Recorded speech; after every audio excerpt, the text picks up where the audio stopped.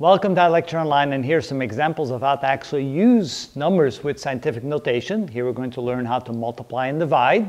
So here's some examples for us.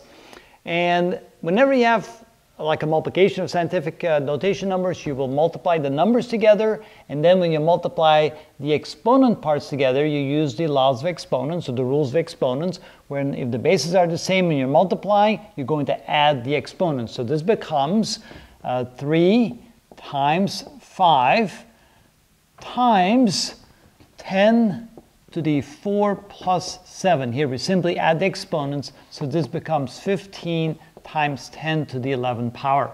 And that's the product of those two numbers. Second example, same thing. We're going to multiply these two numbers together. 2.0 divided times 1.6 is equal to 3.2 times 10 to the 6 plus 12. 6 plus 12, so this becomes 3.2 times 10 to the 18th power. So the rules are fairly straightforward. Simply multiply the numbers together and then add the exponents together.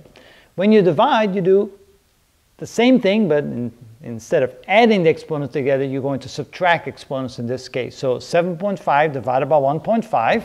7.5 divided by 1.5. You take that and you multiply that times 10 to the 16 minus 8 power. So this becomes, that would be 5.0 times 10 to the 8th power. Here, same example.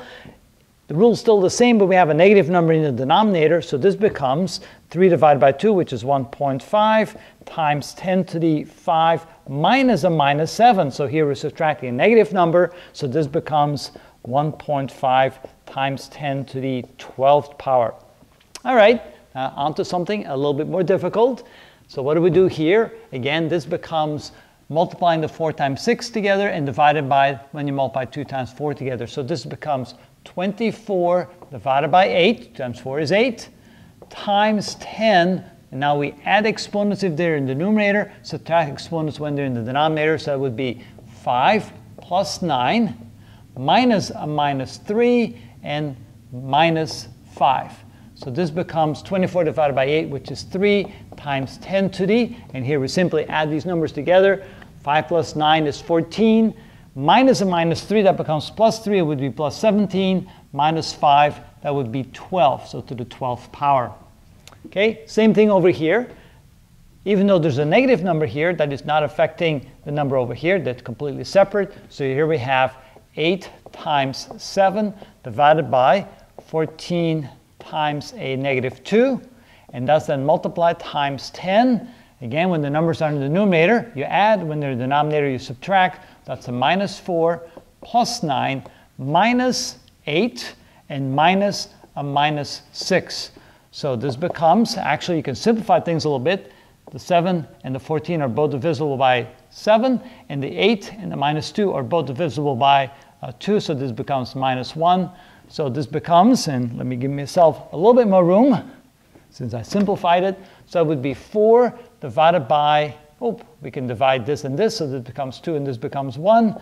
So we have 2 divided by negative 1, or negative 2, times 10 to the minus 4 plus 9, so that's actually subtracting 4 from 9, which is 5, minus 8, that's a minus 3, and a minus times a minus is plus, plus 6, that would be to the 3rd power. So simply add the exponents together there.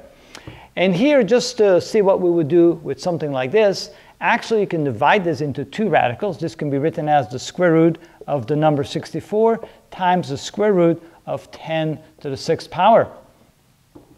Now the square root of 64 is 8, so this can then be written as 8 times, and 10 to the 6th power, if we take the square root of that, that's like dividing the 6 by 2, or taking half of the 6, so that would be times 10 to the 3rd power, because 10 to the 3rd power times 10 to the 3rd power gives us back 10 to the 6th power, and that's how you deal with radicals in this case.